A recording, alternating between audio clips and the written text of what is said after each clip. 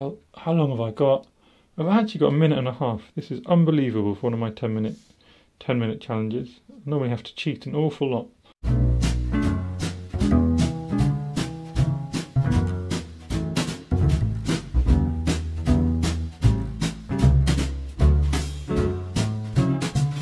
So sometimes sketching time is short. Maybe we only have a few minutes. Sometimes we only feel like sketching for a few minutes. And in both of these scenarios, it can feel stressful that, what's the point? Because we're not going to get anything good done in 10 minutes, are we? Well, maybe we are. So in this video, that's exactly what I'm going to show you. I'm going to show you how I sketch in 10 minutes. I sort of simplify it down into basically a 3-step process, which means that we can go ink, watercolours, finishing touches, done, happy, beautiful, fun. Just no stress, but still great. And we do that by simplifying. We do that by using fun techniques like continuous line drawing, and we also do it with using rich but watery colours so that the watercolours themselves do all the work. They do all the painting. So in this video, let's have a look at all these loose and interesting techniques and how to take the stress out of quick sketching.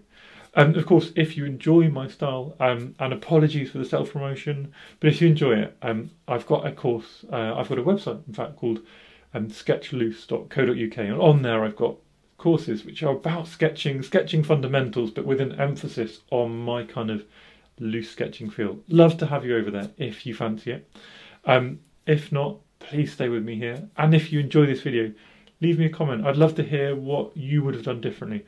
In a short video like this, in a short sketch like this, there's so many decisions to make, there's so much art, sort of thinking to do, that we'll all just approach it in different ways given our chance. So let me know what you'd have done differently, and it's really interesting to hear. But with that, let's move on and do some sketching.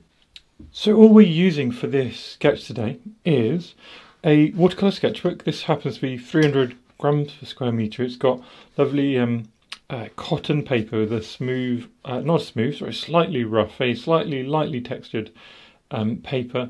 Got a couple of clips holding things together. I'm going to use a bit of carbon ink. This is carbon black ink, the waterproof ink in my Diamond 580 pen. This is a fountain pen, of course. And then I've got my normal watercolours. I've just got a medium-sized Chinese brush.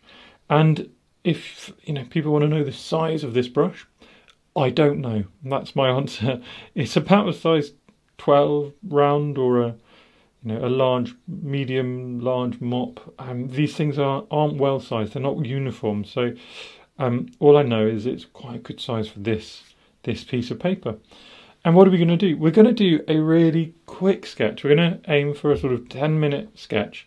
We're going to break down. I used to do lots of 10-minute challenges, but what I'm going to do is break down the 10-minute challenge into stages so that we can sort of understand together what those stages might be. If you're just wanting to really quick sketch, what might the stages be? And it's going to be 3 steps. And the first is going to be ink, then it's going to be watercolour, and then it's going to be a cheat. So, we've got 10 minutes, and we'll get what we can done in 10 minutes, but then we want to let things dry, and that's where the cheating bit is. You're sat outside and you decide to finish your coffee and then do a bit more sketching. Or perhaps you even finished it outside and then you came home and you're just like, I'm going to touch up this bit and this bit. So it becomes a hybrid sketch where it's not all done at once, but it's still a lovely en plein air sketch. Now this scene as well, of course, we did in direct watercolours in another video. So you can also check that video out and just see how the same thing can look very different, but also the same. And hopefully find that quite interesting. But without further ado, let's get started. Now, in the direct watercolour video, I opened by explaining different ways that you can set up the sort of proportions, the way you're going to frame your image. And I use pens to lay out and frame the image, and I explained you could do a thumbnail. If you're doing a really loose sketch, there's another thing you can do. So here's another really simple way of starting your sketch. You can literally go, what's the biggest shape? What's the biggest shape? And here it's basically a triangle, isn't it? We know what? There is my triangle. And now I have a basis to work from. And you might think, oh no, you've ruined it. You can't do that, because how are you going to get all the details in on that? Well, you just will. They'll just go on top and this line will fade away into the distance. You could always done it in lighter, you could have done it in pencil, but just by doing the biggest shape, you can immediately just having a clear idea of where you're heading. We could advance that. We could do the next biggest shape, the wall here, and the row of houses. And now we've kind of got exactly what we're going to be doing, really. It's very simple now. In the direct watercolour version I didn't add in this boat, but let's add in this boat today. So we can add in that. It's a big shape, so there's approximately what it is, and there's also another shape in the background, these hills. So let's now just go for it. So what I'm going to do, I'm going to start at the back of our houses, and I'm going to work forwards. And just by making sure this one is small enough, it means that we can be sure we'll get everything else in. We don't need all the details, but we can be quite fine, we can be quite gentle and get a lot of the details in. And we can just work our way forward. And I'm going to try and do this as a bit of a continuous line, because I think for doing a really quick sketch, actually continuous lines are great. You have to work quickly, you can't go back too many times, you're kind of stuck with what you do. And so you make simplifications, and because you're adding in extra lines to join things together, actually you do something very simple and it looks complicated. It's a cheat. You're conning people into making it look like you put in a huge amount of effort, when in fact it's just the stylistic effect of a continuous line drawing. So we can come forward. I'm now on to the sort of biggest row of houses, these ones with navy tops and different coloured lower floors. And we can come down and just grab this sort of frontage. And again, I might lose my place a little bit, but it's all right. Might add some of these sort of car shapes in, and they're so far away they can be really simple. So there's like a blue set of rectangles that I've just added, just simple rectangles. And I'll try and remember when I come to the colour that I want to add some blue to some of the rectangles. We can come up to these windows. I'm just going to keep going all the way along this row of windows, because that's a nice sort of linking feature, isn't it? And then I can come down the bottom. I can be a little bit more neat. I can add in, again, just boxes for these cars. A couple more windows here. And then find the triangle shapes, which are making some of these roof shapes up. Go along there. Another set of chimneys. The chimneys are a real feature, aren't they? The more you do things like this, the further you get into your drawing, the more you'll find. Look at all these chimneys and how they're actually going to be a really interesting feature. And we can already start planning. Maybe, they're all white and a couple of them actually, one's red and blue. But maybe we're going to change the colour. Maybe part of our simplification of the colour is all the chimneys going to be unified, and that's going to be our feature. Maybe that's a good way to simplify it. So as we're doing our quick sketching, we're focusing on our image, but we're also getting excited for what's coming in the near future. So come down, get this little frontage. Got another car, so let's keep this idea of just basically rectangles for the car. Last little front, which is just sneaking in. And now we can come in and we can build up some of these other shapes underneath the kind of wall. And it doesn't have to be continuous. We can break it up like this. That's fine. There's a little white building here. Little pier going out. And that pier connects conveniently to our boat, which we've already sketched in as a loose shape. And how are we doing for time? I think we've gone about 3 minutes so far. So, not much more time left, but just a few natural shapes in the sea, just to make it feel like we've done something there. And we can then start just maybe simplifying this by just doing an outline of all the greenery. So instead of trying to be really clever and grab different shapes within the greenery, we just do an outline of the whole lot. Maybe a couple of these trees which stick out, they can have their own little circle, and then this here, this can have its own little thing because it's a house. Same here, kind of stacked up house will poke out a little bit more just to really show it above all the trees. And now we've gone over all of that line that we drew in roughly first, so it's basically disappeared, and that is about 4.5 minutes in. Step 1 done. A loose, pretty much continuous line. I did stop a couple of times, but I picked it up again. So basically this is a continuous line sketch.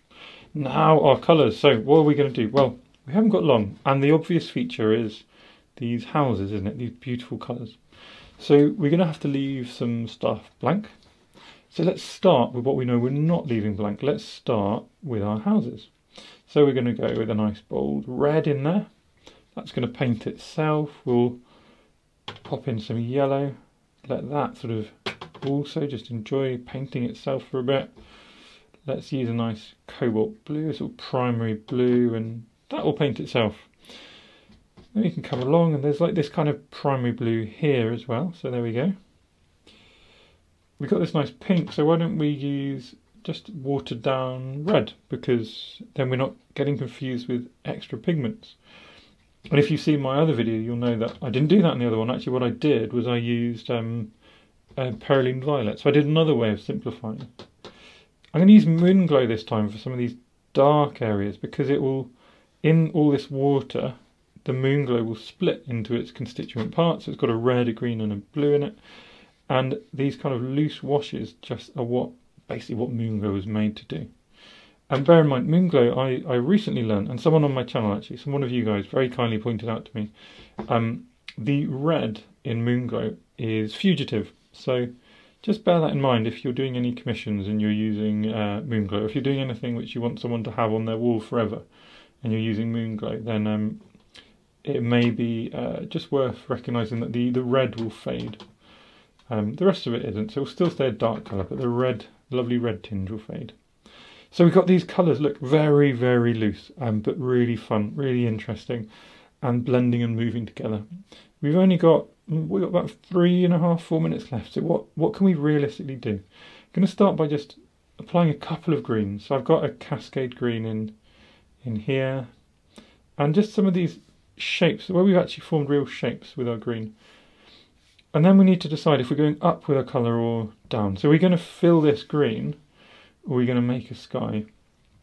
I actually think I'm quite tempted to make a sky. So get some blue and just jump that in. And then the greenery is going to be our negative space. What we can do to prevent it just being a huge block of negative space is we can add lots of water and give our book a tap. And now look, we've got this fluid joining, which is also helping our reflections. And then we can just keep looking around and start going, where else do we want to amp up the colour? I had a question recently about how do I get bold colours despite loads of water? Well, bold colours is just about the amount of pigment, and the amount of water is about how much they'll flow, because the amount of pigment will be the same at the end when all that water has dried. So it doesn't matter how much water to make something dark or saturated. It's the amount of pigment that you put on the page, and eventually when the water is all dried and gone away, the amount of pigment you actually used is what creates the bold colour. So that's how. It's because I use loads of pigment. I use loads of water, but I use loads of pigment as well. Now I'm going to reflect this sky. So using some of this blue, just making sure we match these blues from the top and the bottom. And there we go. And then we talked about these chimneys, and I do want to play with that idea. I do think that would be really good fun to play with. So what colour can we use? And often I use a red. I love a red in the chimneys, but if I do that, we've got this red here and that red there, and I don't think it will work. So what I'm going to do, I'm going to use an orange. I'm going to use a quinacridone orange, and then every chimney is going to have a touch of this, what's a very lovely, I think, a very lovely warm orange, just to bring a sense of unity across the whole image. And then a couple of splashes, and a couple of green splashes in there. And do we want to do anything else? Well, how long have I got? I've actually got 1.5 minutes. This is unbelievable for one of my 10 minute challenges. I normally have to cheat an awful lot. All I'm going to do, just last couple of drops to get a little bit more. Do you see how this has just suddenly lifted the whole image? Just getting that extra intensity of colour. And again, look, it's about the amount of pigment, like I said before. All I'm doing is adding more pigment to the page. Nothing else, nothing clever. And there we go, a few little variations in the sky. And what we can do is let that dry. And in a little while, to be fair, lots of water on there, probably 10-15 minutes. That's a good 2 cups of coffee. But in 2 cups of coffee time, we'll be able to see what else we might want to add to make this go from a really quick sketch to a really quick sketch, which we just amped up. We just added something extra to, which we can't quite do in that 10 minutes. So here we are nice and dry now. And you can see actually, this is really rich. The pigment has stayed, which is great, because watercolours, obviously they fade as they dry. But because we added lots of extra pigment, we can see these really rich colours, but also this interplay of amazing textures. Now, I would argue you could probably just call this done. This is a really lovely. It's certainly abstract, but it's certainly also reminiscent of the scene, which is what I want from my sketches and my quick sketches. But let's just, for the sake of argument, let's say we got home and we wanted to add something. We wanted to go, let's just add a little punch. Let's just do a little bit of something at the studio. Now, with that in mind, we might decide to get out a slightly different brush. We might bring out a little brush. I've got a size 8. This is by Etcher, actually their brushes are quite thin, quite small. So this is more like a size 6, I think, in many other sizes. And I've also got my pen again, which is an extra fine nib pen. And what are we going to do? We are going to find a couple of little bits of punchy contrast and saturation. So what's the contrast? Contrast is like black and white, isn't it? So having the darkest darks and the lightest lights. So let's find some darkest darks just in a few small places. And that can be as simple as windows, simple as tiny windows. It can be as simple as doors. So we just find these lovely little contrasts. We don't want to overdo it. We don't want to overpower these colours. But just a few touches, for me at least, I think we'll probably just elevate it a little bit. I don't want to do too much with the line work. You see the lines are kind of flowy, and we could go around, and one thing which is often good is putting a bold border around. But putting a bold border around also makes it a bit more illustrative, and that would take away from this lovely flowy colour. So actually just highlighting details and highlighting some of this contrast with a little bit of blocking in and a little bit of hatching in places. I think actually that's it's enough. It's more than enough. It's plenty. It sort of pulls things forward enough. So bold lines pull things forward. Contrast pulls things forward as well. Even on this boat, we can add a few windows. I don't know if they're really there in the reference or not, but they're there now in our scene. We could add little extra tufts of sort of greenery if we wanted to. Just little flecks and flicks like this. And there you go. I think that's actually more than enough with our colour. I don't think we needed to do that, but I hope you agree it's added something. It's made something sort of a little more interesting. Similarly with the colour, what we don't want to do is make this too illustrative and too challenging on the eye. But even with that, what we can do, if we're careful, I'm just going to avoid having too much water on my brush. If we're careful, we can just make some of our punches of colour stand out a little bit more. So we can take these chimneys and we can just enhance this quinacridone sienna, this orange that's on them. We can take our lovely blue and we can just use that to touch in a couple of those places and produce the idea of a shadow, just the idea of a shadow which blends that in a little bit. And bring that down. But we don't want to do too much. We don't want to do too much at all. So a little bit of yellow maybe just in touches here, touches there.